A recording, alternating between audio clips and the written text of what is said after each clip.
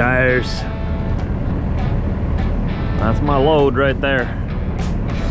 Empty trailer and we're headed home.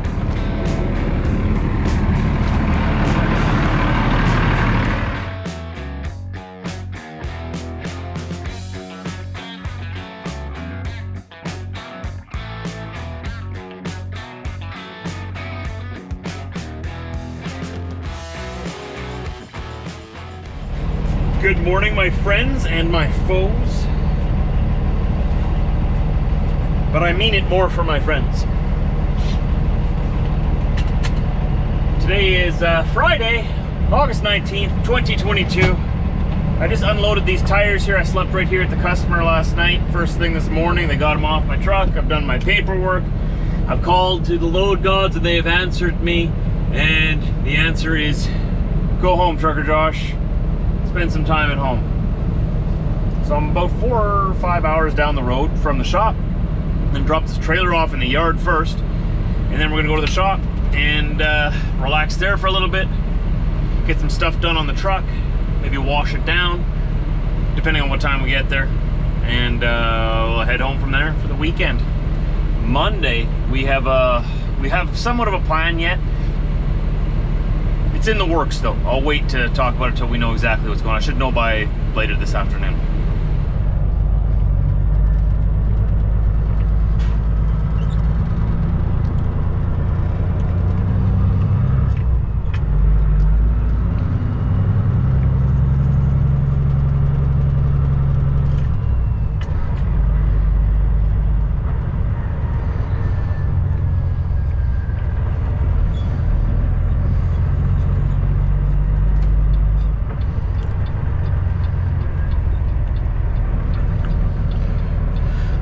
Get ourselves back out onto the road here and point our nose towards the shop.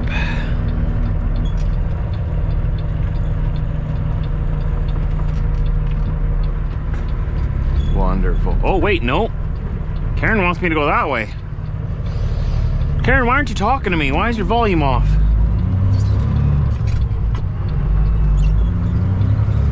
I almost went the wrong way.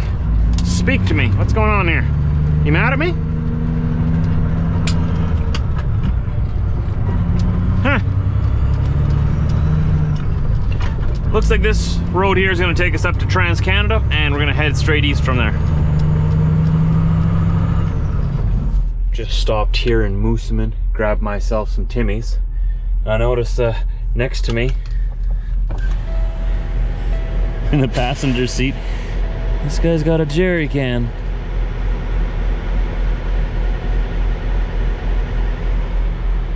I don't know if it's filled with gas. I hope not. But what else do you put in a jerry can? What is that, like his water bottle? Does he put water in there and drink out of it? I'm not trying to make fun of him, but seriously, what are you doing with a jerry can of gas in your cab, man?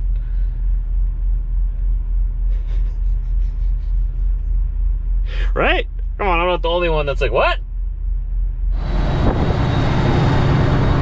Nice warm summer day here in Winnipeg again, just coming into the west side.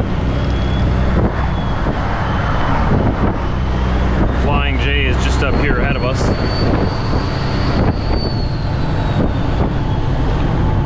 Almost back, almost there. It's been the end of the week on the ride home, so you know how it's been. Nothing's stopping me. I didn't even stop in Brandon for coffee. Though I did stop in Moosomin there, I did. Never heard anything more about the guy with the gas can in his passenger seat, his little buddy there. I don't know why he was there. Just thought of that now again. I haven't seen him down the highway again. Who knows what happened to him. Might show up on the news later. Who knows? Why would you put a gas can on your passenger seat? Seriously, what reason could there be? Unless you're filling it with water, but why? Why don't you just buy a water bottle? It's obviously got gas in it, right? That's what gas cans are for. I don't know, man. Speaking of gas, looks like we're sitting at $1.68.9. I hate how they do that. That's $1.69. There is no such thing as 0.9 of a cent. $1.69 per liter for gasoline, about $1.88 a liter for diesel fuel. Still way too astronomically high, if you ask me. You know, fuel prices have come down from above $2 a liter. And everybody's like, oh, it's so nice to have some relief. That's not relief, excuse me. Back down to normal levels, below $1 a liter for diesel fuel, that's relief. You know, well below $1. It wasn't that long ago when it was 88 cents a liter and we were like, ah! Now it's like $1.88 and everyone's like, oh, it's so nice. So nice that the gas prices have come down. No, they haven't. They're tricking you. See, they put the fuel prices through the roof and then they bring them down to where they actually wanted them and everyone's like, oh wow, they've reduced fuel prices. No, they haven't. No, they haven't. I don't care who they're trying to blame. You can't like raise the fuel prices through the roof, like past orbit, and then be like, oh, we had to because of the energy crisis, and then tell me that oil companies are like recording record-breaking profits, like billions and billions and billions and billions of dollars. Like, I'm sorry, I'm not buying it. I'm not buying it. Greed is a disgusting evil in this world. Now, don't get me wrong, I'm a capitalist guy, but there's got to be some kind of cap. Everybody thinks they've got the answers. Well, I'll just tell you straight up, I don't got the answers. I have no idea what's going on. All I can say is if I was in charge, things would be different. I don't say that they'd be better. Notice that. I'm not saying that they'd be better. I'm just saying they'd be different.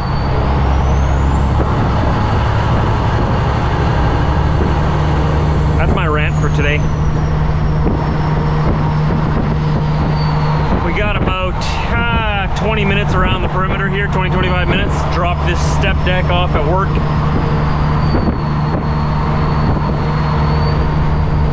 And then go spend some time at the shop yet before going home.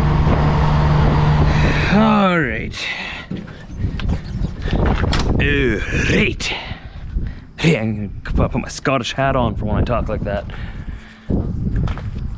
What's going on here? Huh? Silly.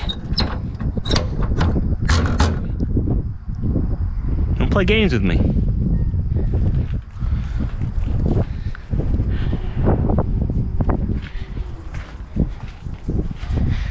Just roll these legs down. Let's not forget my tarps. Ah, yes.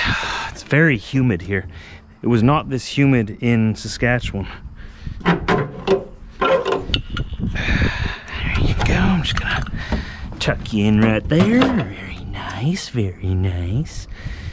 Okay, I'm gonna get my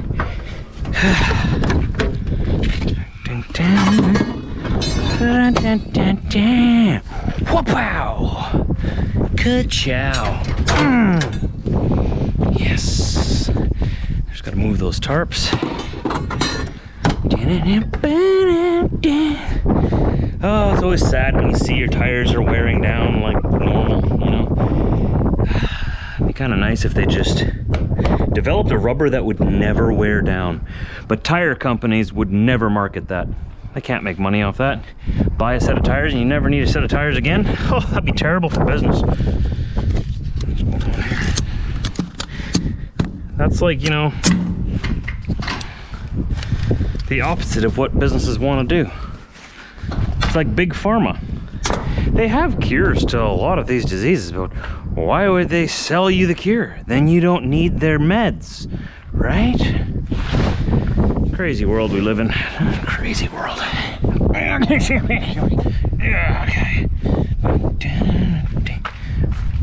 Oh yeah. These tarps are very heavy actually. That's probably about a 50-pound tarp, I'm thinking. I've never actually weighed them. I don't actually know. Most of the time I don't know what I'm talking about, but people listen, so I keep talking.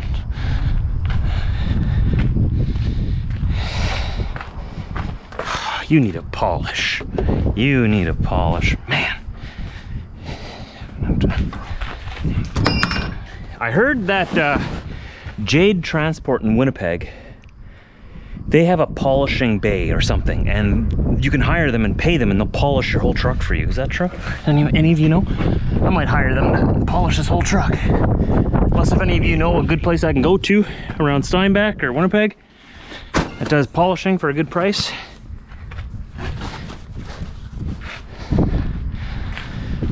I mean, I'm open to offers, or not offers, but to shopping around a little bit.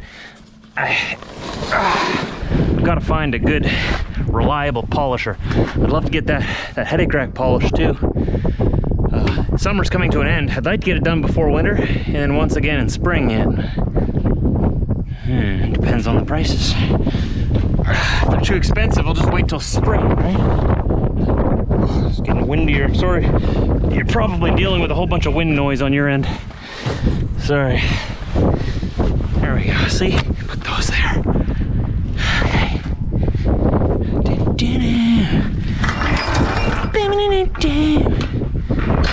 Oh. Hey. Hey. Don't play games with me. I don't play games.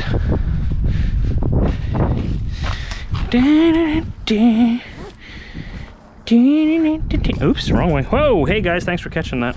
Okay, this way. So, what I do this here is I hook this onto the frame right there. Make sure it's not tangled like it is. Okay, like this, like this, like that, like this, like this, like that. And you, like that.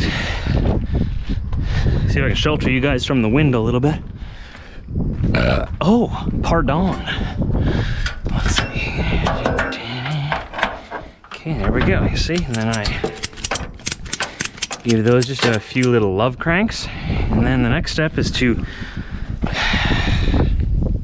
fold this up. You don't want this flapping around in the wind. It's going to get tangled up in your wheels and all kinds of moving parts. It's going to break something. Cops are going to pull you over. Like, why you got that strap flapping around? And you know, cops are great guys, great people. I appreciate what they do. But while they're on duty, I'd just rather not talk to them if I don't have to. Like, that's sort of the goal. Sort of the goal. I'm just glad they're there, but don't give them a reason to pull you over.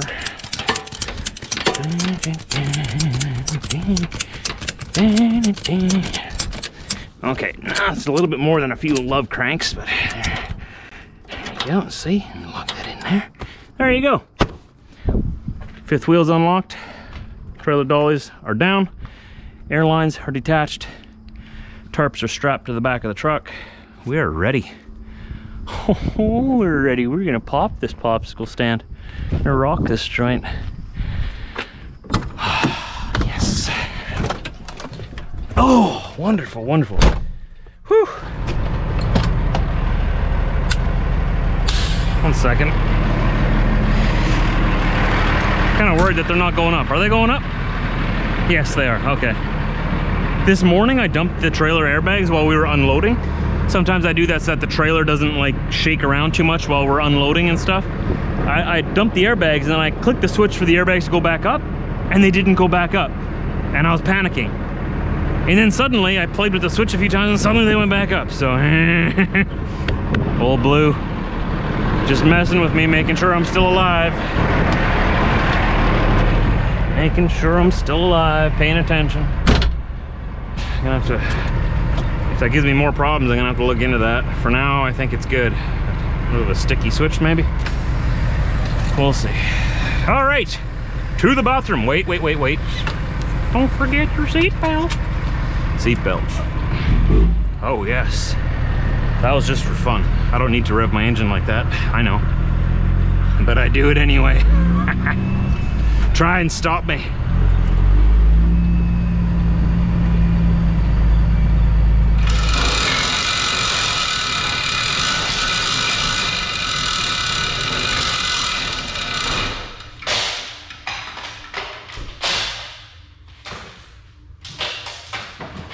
And that's it. We're back. It's time to go home, do some laundry. have a shower, and sit on the couch and do nothing. It's gonna be great. It's too bad that we all know that I'm never gonna just sit and do nothing. That's almost impossible for me. My mirrors came in though. I'll be installing these this weekend, hopefully. One for each side there. Got a few other things that came in.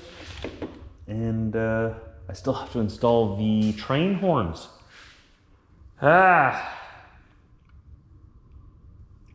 So much to do all the time and so little time.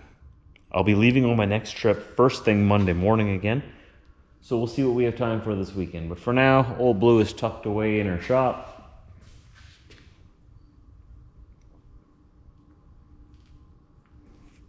And I want to go home.